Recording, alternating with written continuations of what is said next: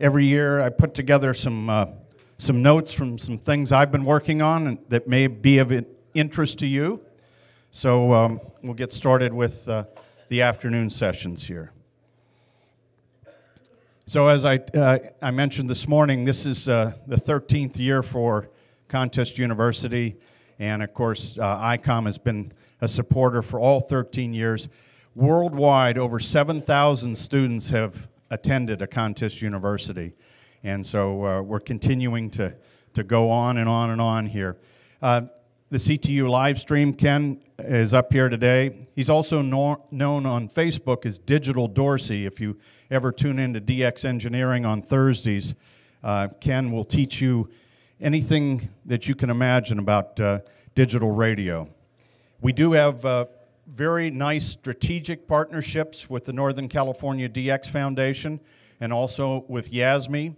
And Ward is the president of YASME, and I appreciate his support here at Contest University.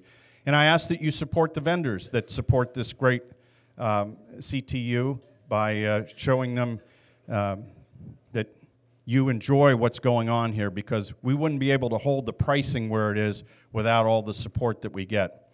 The recorded sessions of Contest University will be available in a few weeks on the web. There's probably 5 years worth of those presentations that have been recorded, and the slide decks are up there. Share them with your clubs, share them with other fellow hams.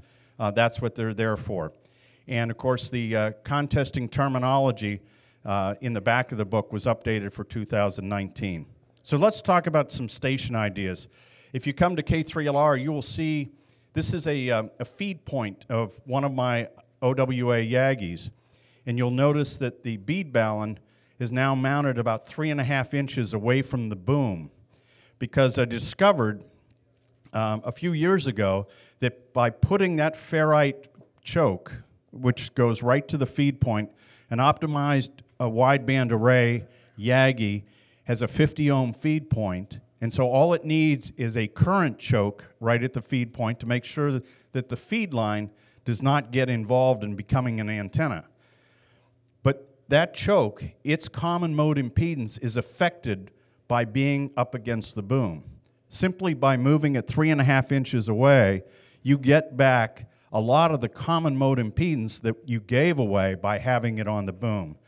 So we built these little fiberglass standoffs to do that. When you're feeding these things, if you look at the feed point right here, you'll notice that there's a little black box there. And that black box transitions from PL259 to the actual feed point of the Yagi itself. And so we decided to productize that. It's known as the feed point connector. Greg Orty, W8WWV, came up with that. And we make it in 3 different styles now. It makes it a very nice transition to go to any kind of an antenna that you would normally, make an SO239 connection to. This is one of several different current chokes that I use at K3LR. This happens to be the Comtech CFC50. It has over 5,000 ohms of common mode impedance on 160 meters through 10 meters, so it's very, very good for the application of feeding Yagis and dipoles. This particular current choke comes as a kit.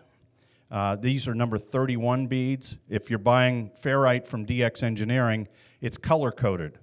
How many times have you bought ferrite from somebody and you had no idea after you opened the box whether it was a number 31, a number 43, a number 61?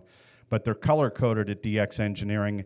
And this is one of my favorite current chokes. It's got 40 beads in it, and that works very well because these beads go over RG213 or over 400 max.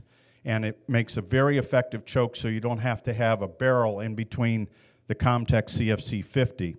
And I'm going to talk about the effect of this particular choke on feed lines that are on your tower here in a minute. There's also, this is the YCCC current choke that is used, that they published and the DX Engineering carried for some time. It's a very easy choke. that was built by W1FV and has thousands of ohms of common mode impedance. It's great for 75 ohm systems, receiving systems, or even 50 ohms. Just depends, the impedance just is dependent on what feed line you use to actually wind the choke. At DX Engineering, we make another choke that you can put into the RG6 lines to keep them from becoming antennas. That is one of the biggest single gains I've had at K3LR over the years, is I've added more ferrite and more chokes to keep control wires and to keep coax and hardline from becoming antennas. And that can really disturb the performance of your receiving systems. Here's a line isolator that we make. This is very effective. I basically have a line isolator at every feed point of every antenna, and also one down in the shack right where it goes into the amplifier or antenna switch, to try and isolate all those potential points of pickup. I don't want that feed line to be picking anything up and contaminating the receiver. One of the things that this is at WRTC in Germany this past July, and this was the triplexer that we used, plus the bandpass filters for 80, 40, 20, 15, and 10, and a ham plus switch that allowed either of the two stations access to those 5 antenna systems. You'll notice it's mounted on a piece of copper plate. And the copper plate is not very thick. We sell these at DX Engineering. But there were other stations, so we used 2 IC7610. We had no interstation interference between the 2 stations, even through the triplexer. Worked perfectly. Other stations had trouble with interstation interference because they didn't have a good common point ground. This is really a critical point of station design. And we had actually mounted this. I made this thing in Sandy's apartment 2 weeks before WRTC, and we had mounted everything, so all I had to do was hook up the coax cables. Notice that these are brown, these are brown coax cables. That's RG400. That's double shielded cable, and I'm going to show you why you want to use RG400 in your station today. So here's some more of those color-coded ferrite cores at DX Engineering. Another thing that is really critical in your station is you want to use good quality braid or flat strap. You want good low impedance, low resistance connections. This is, I use this exclusively at K3LR. It's tinned so it doesn't corrode, and it's 1 inch wide. And I use the shortest lengths possible. These are the number 31, 2.4 inch toroids. I use these everywhere. I use them on line cords, DC cords, rotor cables, computers, the AC lines going into computers. These split beads seem like a great idea. Most of the time you can only get 1 or 2 turns around a split bead, and that's really not going to give you the kind of performance that you would like.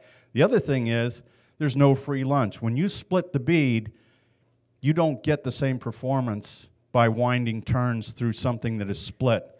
If you have to use these, I like to use a tie wrap over them to really make sure they stay shut. The DX Engineering website is a really nice ferrite selector that allows you to see the performance of the cores. Makes it very easy. Here are some of the computers at K3LR.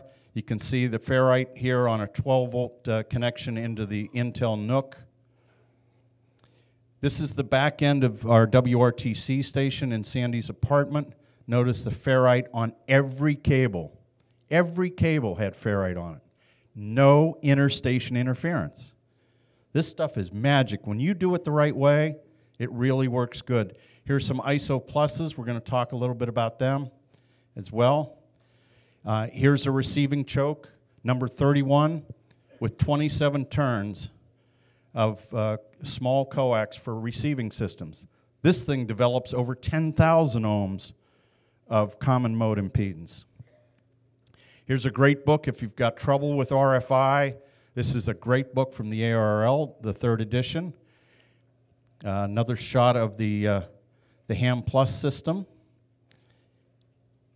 and an even better book is Ward's book on grounding and bonding. Of course, he gave a presentation earlier today. It was a packed house. If you didn't see Ward's presentation, you'll be able to see it at 1:45 today. This is really good stuff.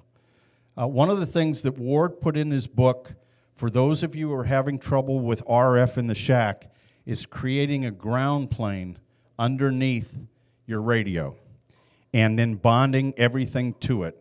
This really does work. In a lot of situations, it can turn around RF issues in the shack. So here this summer, you'll see copper plates under every radio at K3LR. So in the book, I wanted to include a number of really good resources that are available on the internet. Sometimes if you've got hum and hiss, a good thing to have is a ground breaker that can be used in the audio lines. Last year, I showed you some of the prototypes of the ISO Plus. We do have stock here this year. We actually, through testing, even made it better than it was last year. So this is for Cat 5, Cat 6 Ethernet cables in your shack and in your house. For best performance, you have to put one on either end of the Ethernet cable. I know that's a lot. Believe me, I've got 95 of them at K3LR. But here's the performance of this thing. Look at this.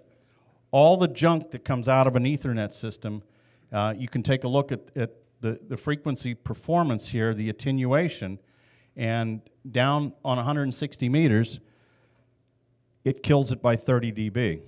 So, and the great thing about this filter is it works both ways.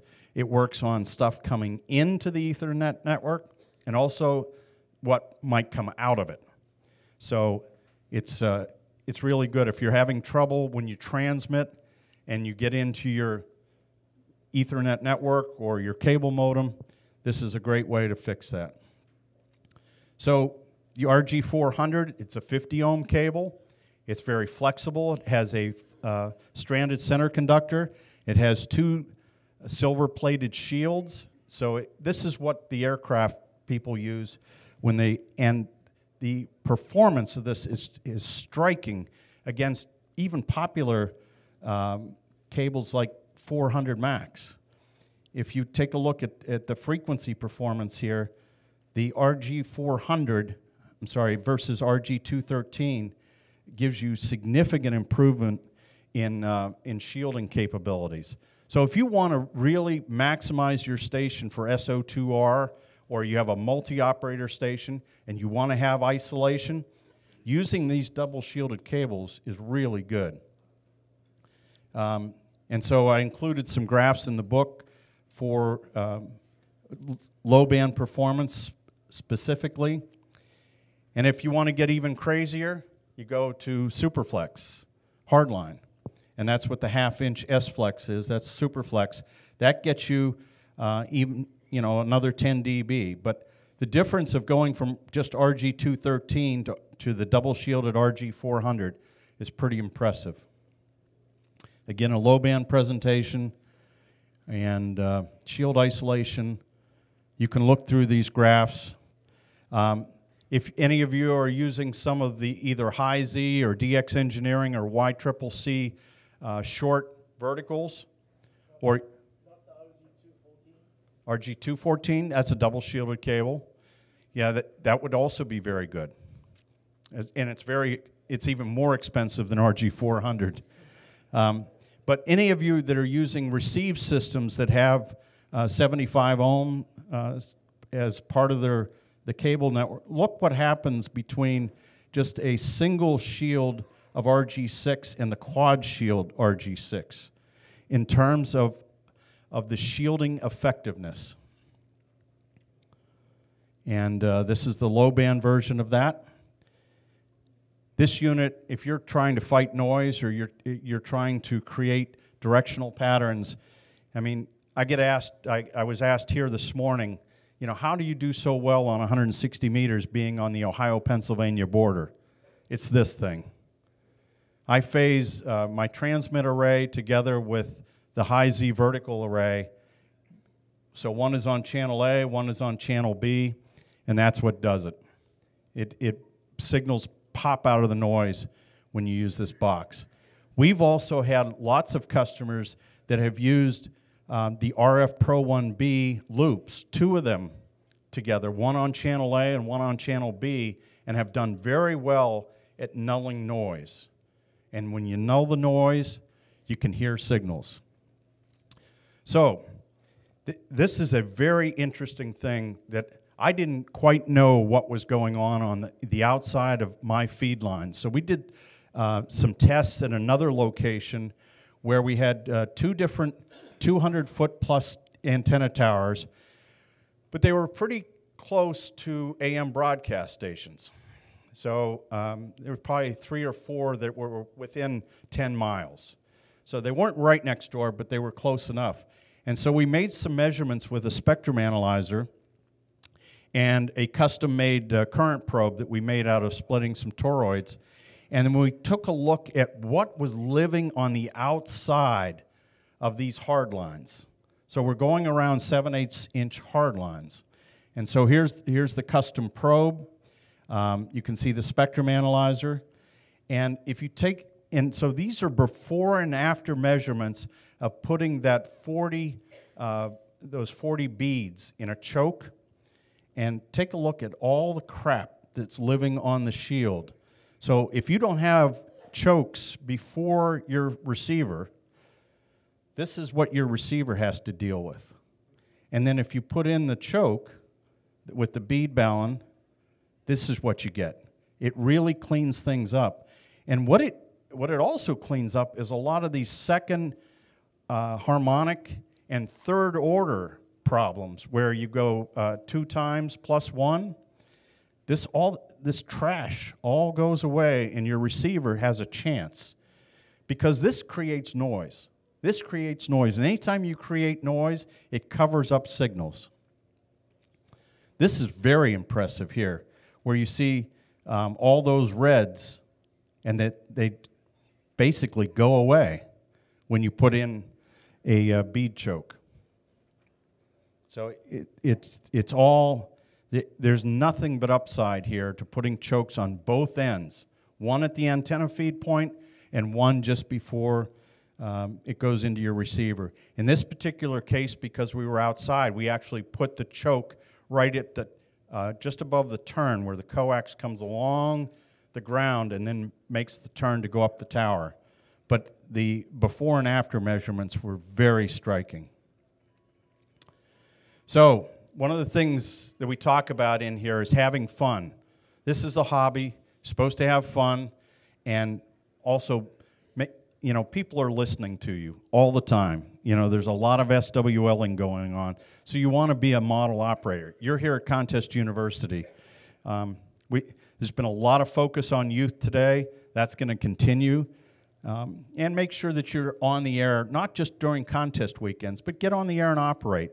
And also, you know, make a commitment to teach others how to operate, even if it's going to field day. And having, you know, some fun there and teaching somebody new and lighting that contesting fire. And make sure you're active in your local club. Your local club is the backbone of ham radio. So that's very important. Let's talk about a really cool new product. This is the RT4500 HD that we have been working on at DX Engineering for a long time. And it is designed to be the best rotator you will ever own. It is very heavy duty, but there's some very novel things like this door here. This particular rotator, it's a worm drive rotator, so it doesn't have a brake. There are no limit switches inside. It depends upon the controller, which is a Green Heron controller. It's private labeled for DX Engineering, but that takes care of the limits. If you want 390 degrees, if you want a little bit of overlap, this is no problem for this. If your mass clamp slips, it's no problem to recalibrate without having to climb the tower. That's really nice. But back to this little door here. The one thing that can go wrong with some of these rotators, whether it might be the M squared Orion or a prop pitch, is the little reed switch in here that counts pulses. If you get a nearby lightning strike, that'll weld shut. And in every other rotator, you got to take it down. That's expensive, and that's a problem. If it happens on the DX Engineering rotator, you pop that little door, you pull out the broken reed switch, you put in a new one, and you're done. You're back on. So it's really nice. You can come by the booth and see this thing. It's got a heavy spline shaft. It's an incredible piece. We worked really hard. This is the underside of it. This is the inside of the rotator. We leveraged, many of you know that DX Engineering is owned by Summit Racing Equipment. Summit Racing Equipment makes some of the best race car engines in the world. We leveraged their engineers to help us build this world-class rotator. This is the inside motor with the worm and the reed switch. You can see the reed switch comes out here. Very easy to pop it in and out. It fits in Roan 25. You'll twist the top off Roan 25 before you break this rotator.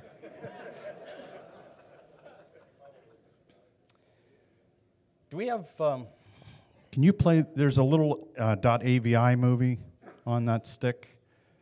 If we could play that, I think I can show you the rotator in motion, and it's really cool. Yeah, go ahead out. So come by the booth to see this, because it's really, it's very special. We have a survey that's in the bag, and I'd like you to fill out those questions and drop it off at the DX Engineering booth when you're out there tomorrow.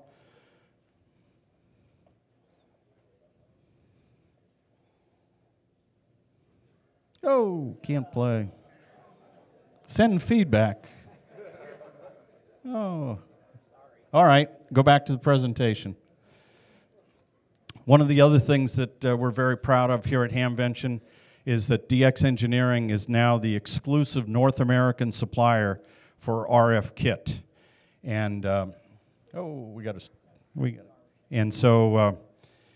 we are introducing a new RF kit amplifier that will have FCC certification later this year.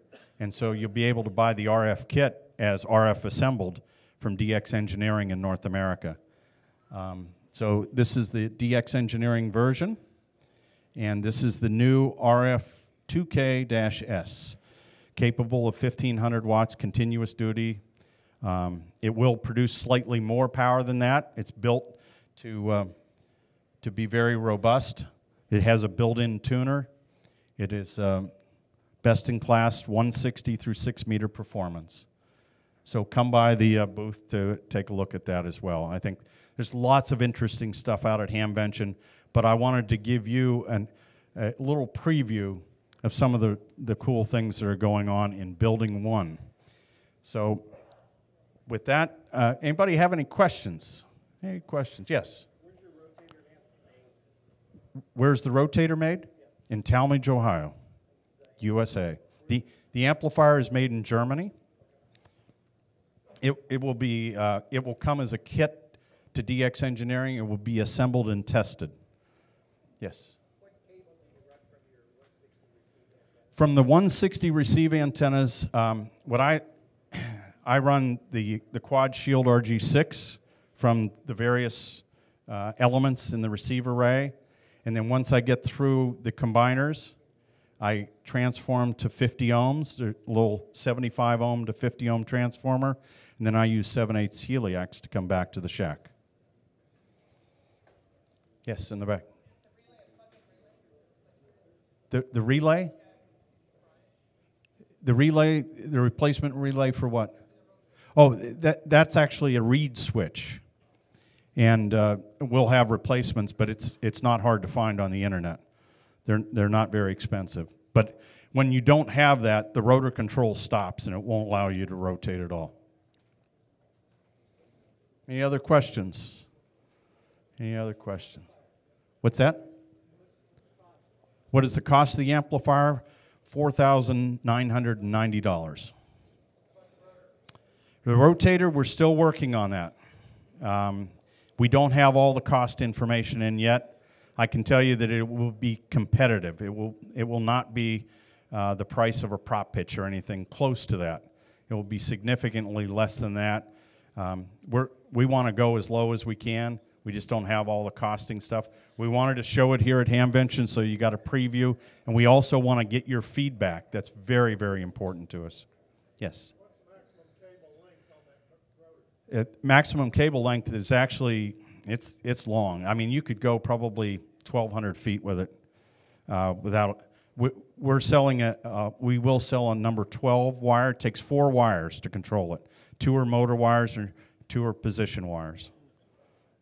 So it's just 4 wire control. Yes. If you have a beverage and you have a long feed cable going to the shack, should you be using ferrite on the coax? Yes, if you have a long cable going from a beverage or any antenna going from the feed point back to the shack, absolutely, I would have chokes on both ends. Yes, yes. Yes, the new Dash S is a pin diode. It's model, so it's not relays. Yeah, fourth quarter of this year will be delivery on the assembled RF kits. Yes. Yes, it does have Wi-Fi connectivity, so you can have the amplifier someplace else, and that screen is available.